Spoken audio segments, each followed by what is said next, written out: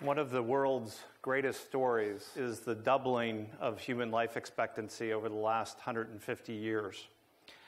That was accomplished primarily through control and prevention of infectious diseases, and in particular, the prevention of early childhood deaths. Today, as a result of that progress in the United States and many other countries, children that are born today 85% of them are expected to live to 65 years of age. At least 42% of those same children will celebrate an 85th birthday. But like many of the themes that we've been discussing over the last day, great success often reveals fundamental new challenges. And this is certainly the case with human health, because right now, the most daunting and expensive human health problem that increasingly the entire globe is facing is age-related chronic diseases.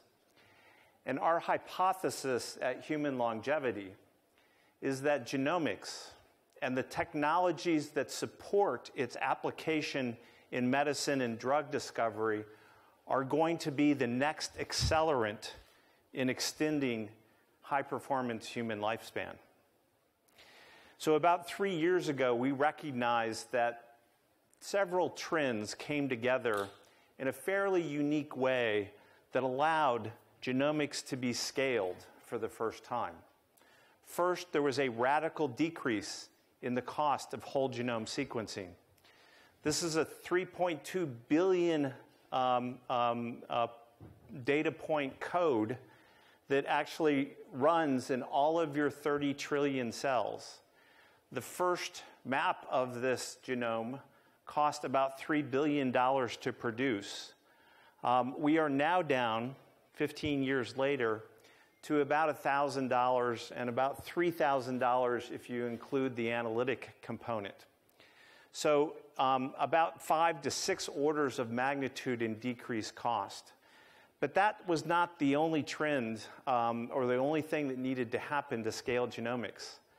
The other important ingredients to make this moment possible is the availability of large-scale compute power. This exists today in the form of cloud computing. And it's just barely adequate at this point to begin to host this voluminous data and allow us to manipulate and analyze it. The third trend is the mainstream adoption of machine learning. This particular kind of artificial intelligence, for the first time, makes it possible to analyze and interpret these data. The last is the trend that you're probably most familiar with, the transition from volume-based healthcare to value-based healthcare.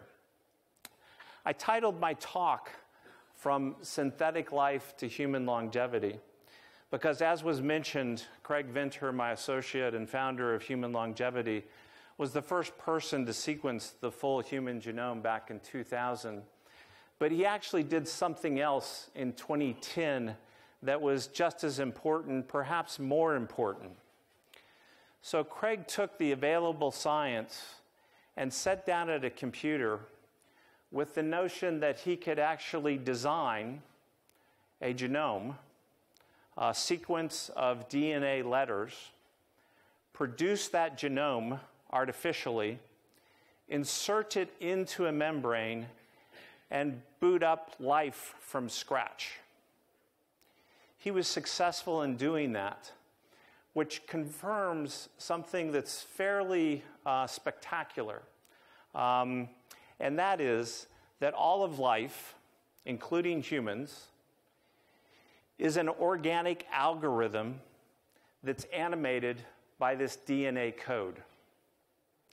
And what we are about to embark on is hacking the software of life. Basically, for the first time, trying to understand all the instructions that build, operate, and reproduce us as humans.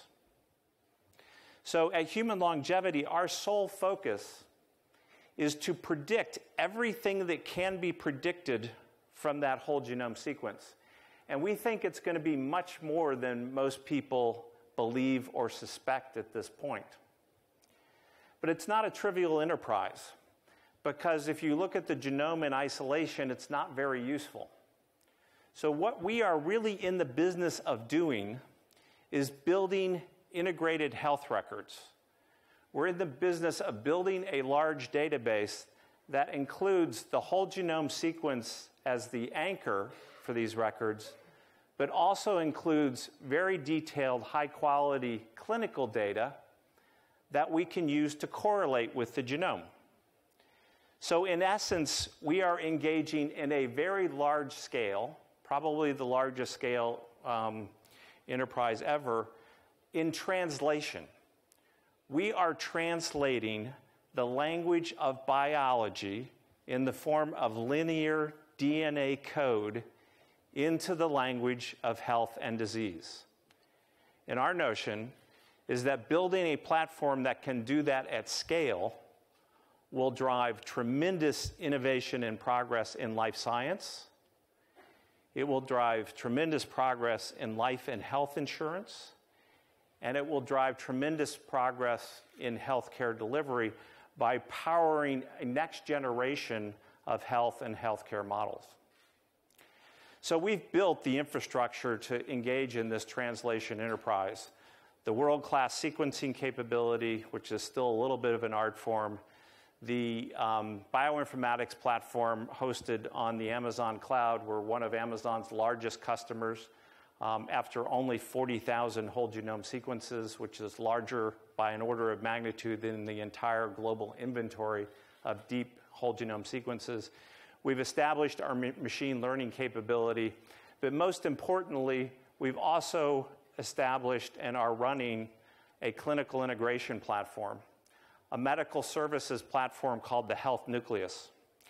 And we did this for two reasons. One was that whenever you're trying to begin to engage physicians to think differently about a new opportunity in medicine, my experience is that you have to build the thing you're talking about. So the Health Nucleus gave us the opportunity to build a prototype for what we think the future of health and healthcare will look like. The second reason we did this is perhaps a little bit more nuanced and important, though, is that although there's lots of clinical data available in the world, none of it is ideally suited for combining with the whole genome sequence for clinical purposes as well as discovery purposes.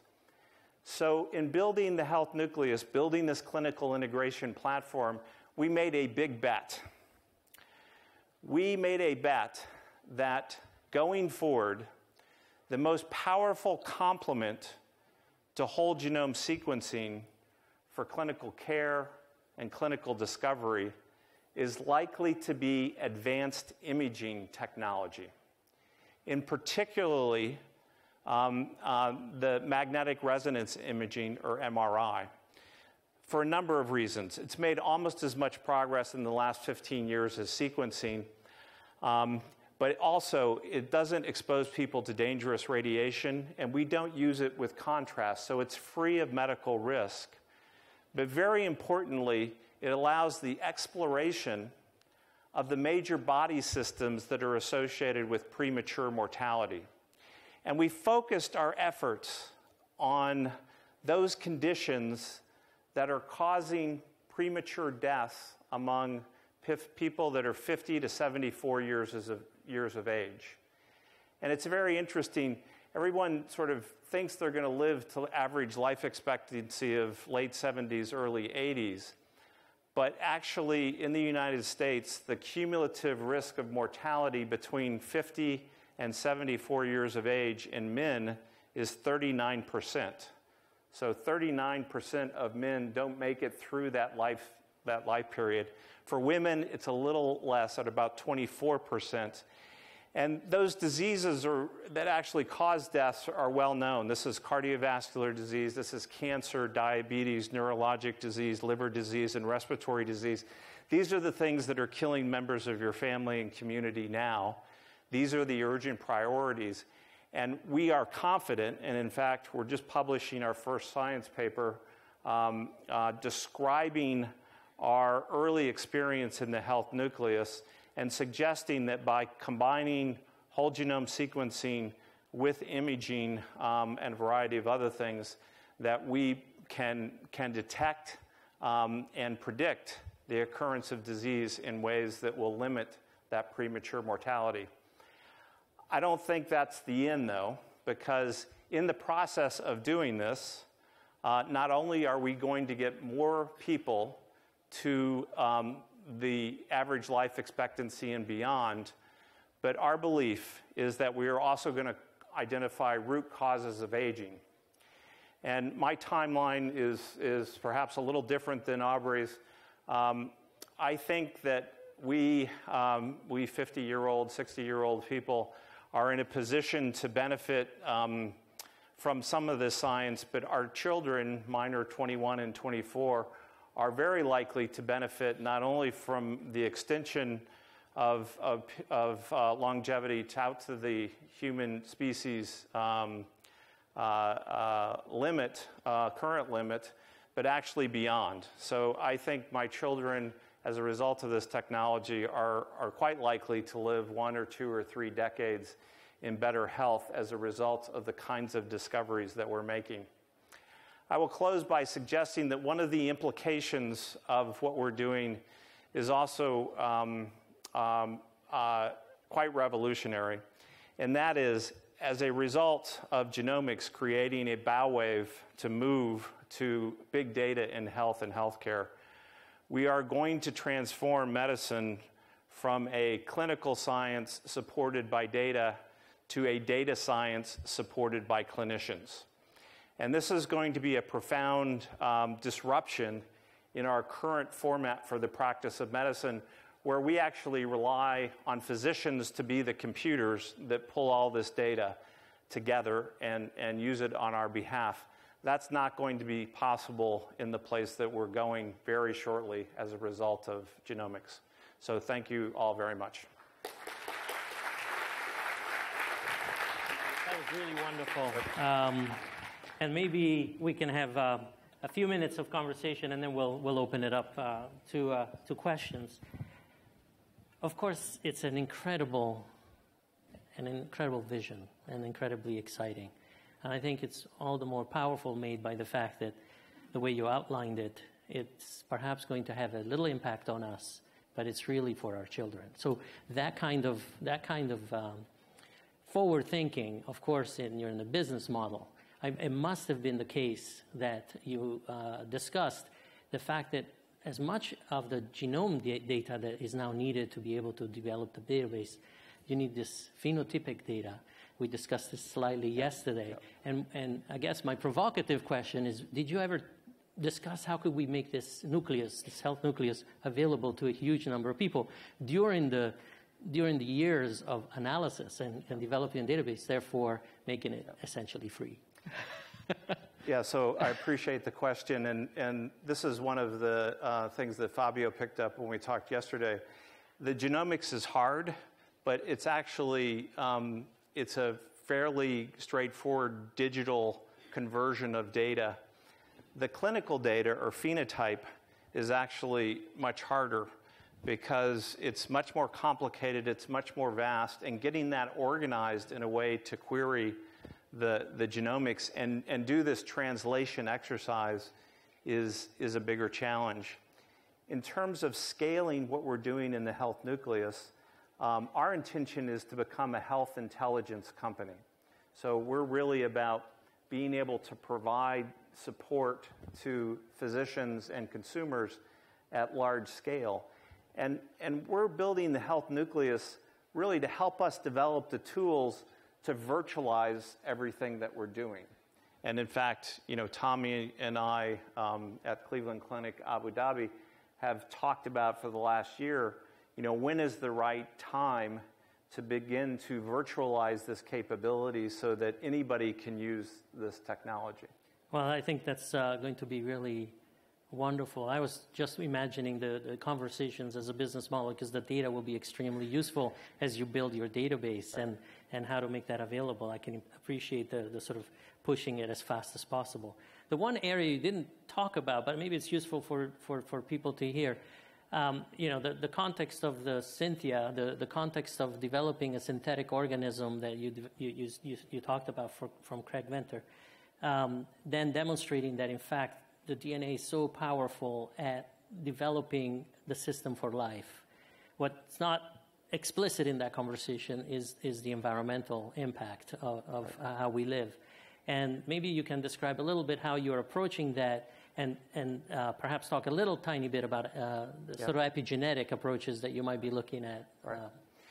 So we have, as scientists, for a very long time recognized that genomics is not fate, that actually your genomics is very sensitive to your environment and your behaviors, and it's really the combination of nature, or genomics, and nurture, as it's characteristically called, sort of the combination of your environmental influences and your behaviors that interact to create your risk for disease.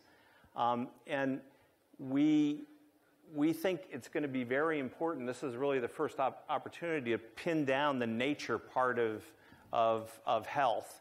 And that by doing that, it's going to make it much easier to sort out which are the environmental and behavioral components that are most important in interacting with your genomics to create health risk.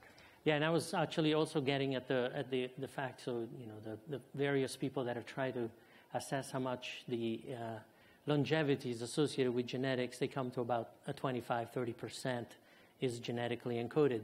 But I would argue that those data miss the potential for what happens at the epigenetic level, and therefore it could very well be 50 or 60% level, and that's a measurable genome-based measurable data point that maybe I was wondering whether you are measuring that or whether you plan to measure that. We will, and we're already seeing some early indications of that in our first 40,000 genomes, because we've never had a large number of whole genome sequences to look at, and it's the equivalent of, we've been looking around at the genome with a flashlight, and we just flipped on the Hubble telescope and are seeing the next frontier in biologic diversity.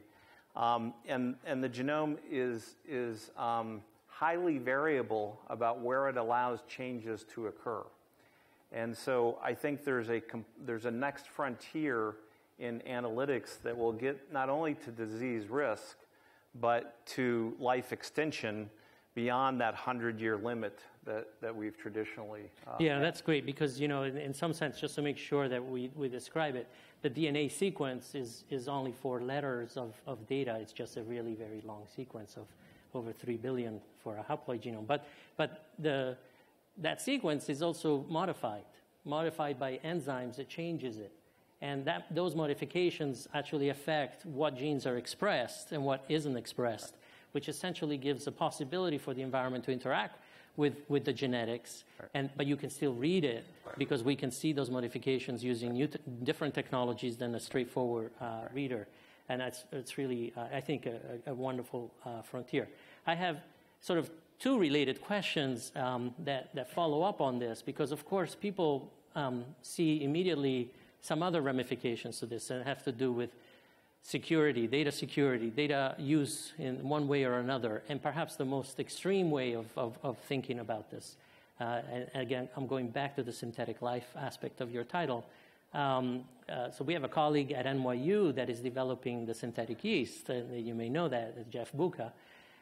And it's very fascinating to hear him talk about the decisions that are being made in the development of that synthetic genome. They're wanting to make a yeast just like a yeast cell, but they're changing the way the yeast has actually evolved to make, and they're making them ad hoc, as he says it. I mean, there's no reason why these ribosomal genes have to be scattered. They could put together so it becomes more efficient for us to then mutate them and work with it. So they're making decisions in the synthetic code that then is going to be analyzed as the organism. So one really sort of outlandish, perhaps, sort of research exploration question is in terms of if you can actually get to a point where you can make a human being by creating the code on a computer that gets spit out by a machine, and you can take a oocyte and put it in there. What do you see, both in the context of the dangers for currently looking at these data in terms of healthcare and private data, but also going forward in the long-term future? So one of the things that's happened just within the last 3 or 4 years is that we have developed some unique capability to edit the genome with a technology called CRISPR-Cas9 that looks like it's going to be highly effective. So it's not just simply hacking the code or interpreting the software. We are going to have the capability to begin to rewrite the code. We think that it's too early to do that for humans, except in exceptional circumstances, because we don't know enough about all the ramifications of doing that in the human genome. But going further down the line, it's likely to become a routine practice, and we're going to be faced with balancing, as we are with all new technologies, right. Use for good versus use for evil. And I think on balance, this represents a huge opportunity for humanity. But like we've seen with other technologies, the downside risk is going to have to be carefully managed and is going to be a political, social dialogue that I think will be very important for the next several years. And everyone, I know you're inviting everyone to be involved in that conversation. Absolutely. And of course, in some sense, immortality is here. When you have decoded the genome, and you can potentially use it to create a new life form, you've created the immortal self, right? So it is very far-reaching, of course, and not in any kind of sort of near future, but those data are stored potentially forever. So thank you again for a wonderful speech. Yeah, thank you. Thank you.